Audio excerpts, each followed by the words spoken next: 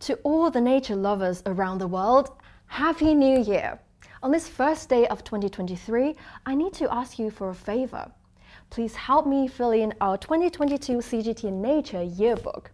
So without further ado, let's rewind the clock to see which events deserve to be recorded in our precious yearbook.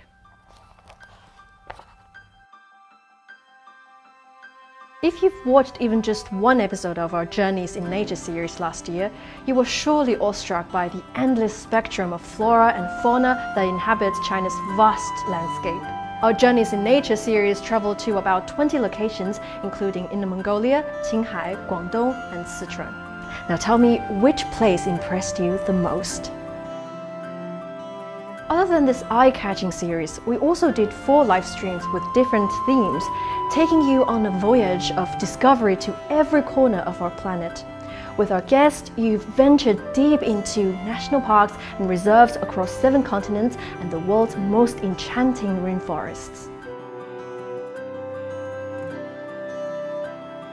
Speaking of last year's big events on nature, COP15 must be on the list. To find a better way of protecting biodiversity, the host country China and representatives from all over the world gathered again and discussed a framework for a shared future. For that, we prepared the 8K documentary entitled Wildlife Haven, China, which presents a series of the country's rare species such as golden snub-nosed monkeys and green peafowl.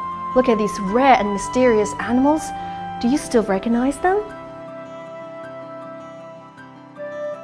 Nature-loving people is a huge group, and among them there are many professionals.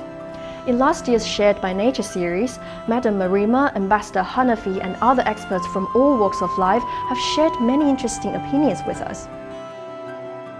Liang Si is a photographer. After falling in love with plants, she made a plan to visit 100 people living with plants to record their stories through her lens.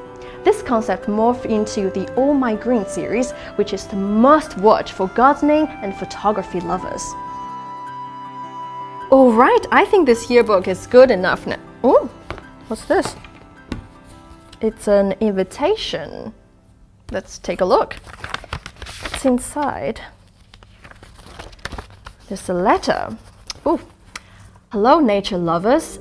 Thank you for spending a wonderful 2022 with CGTN Nature. We sincerely invite you to follow the Nature of China camera, which is co-produced by CGTN and RT, to paint a colorful 2023 in nature.